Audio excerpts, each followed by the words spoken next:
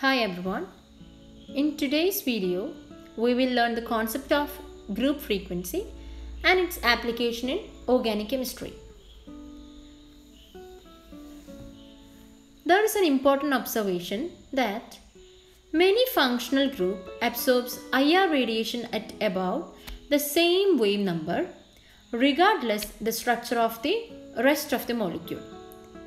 For example, the CH stretching vibration usually appears between 3200 to 2800 cm inverse. Here I have included the IR spectrum of octane molecule, and the IR spectrum shows the CH stretch is at 2971 cm inverse. We already mentioned that it lies between 3200 to 2800 cm inverse. So it is correct. Here it lies at 2971 cm inverse. Here we have seen the CH stretch in octane molecule.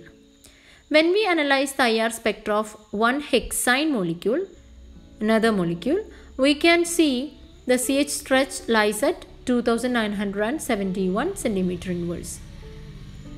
And in case of 2-butanone, a ketone, there also we can see the CH stretch lies at 2991 cm inverse.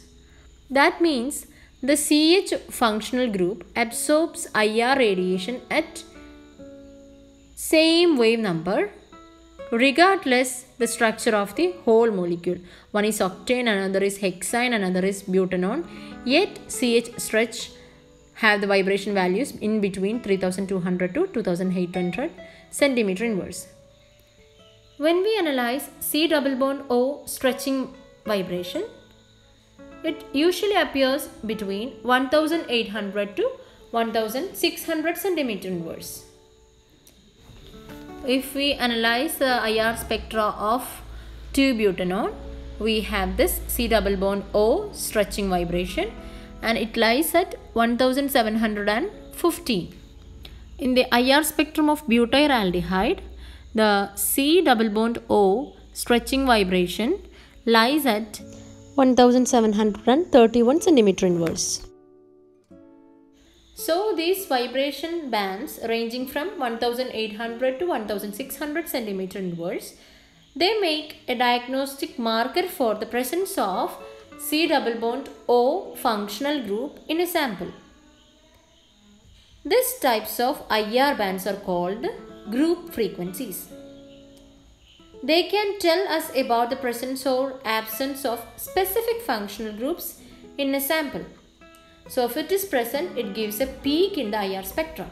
If it is absent, it will not give a peak in the IR spectrum at that particular wave number. And the region of IR spectrum from 1400 to 700 cm inverse is called the fingerprint region.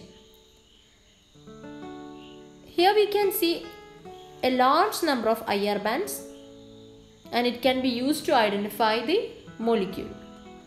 And these bands found in the fingerprint region is the characteristic of a molecule. So we can tell these bands are fingerprint of a molecule. In this table, we can see the characteristic IR absorption frequencies of the common functional groups like alkanes, alkenes and alkynes. The stretching vibration of alkanes lies at 3000 to 2850, whereas that of alkenes lies at 3100 to 3000 cm inverse. For alkynes, it lies at 3300 cm inverse. The C double bond O bond of aldehyde shows an absorption peak at 1740 to 1720. The C double bond O bond in a ketone shows an absorption peak at 1725 to 1705. And if it is present in carboxylic acid, then the absorption peak will be shifting to 1725 to 1700. The hydroxyl group shows an absorption peak at 3650 to 3600 for alcohols and phenols. If it is hydrogen bonded, it lies between 3200 to 3400.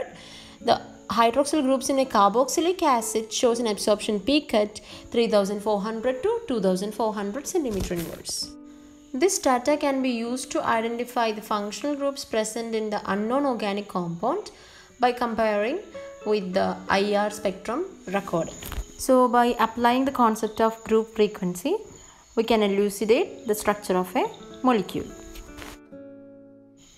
Another application of this concept is detecting the hydrogen bonding in a molecule. Here we have the IR spectrum of ethanol. Here we can see the CH stretch and CO stretches and the OH stretch. Actually, OH stretching vibration is at 3600 centimeter inverse.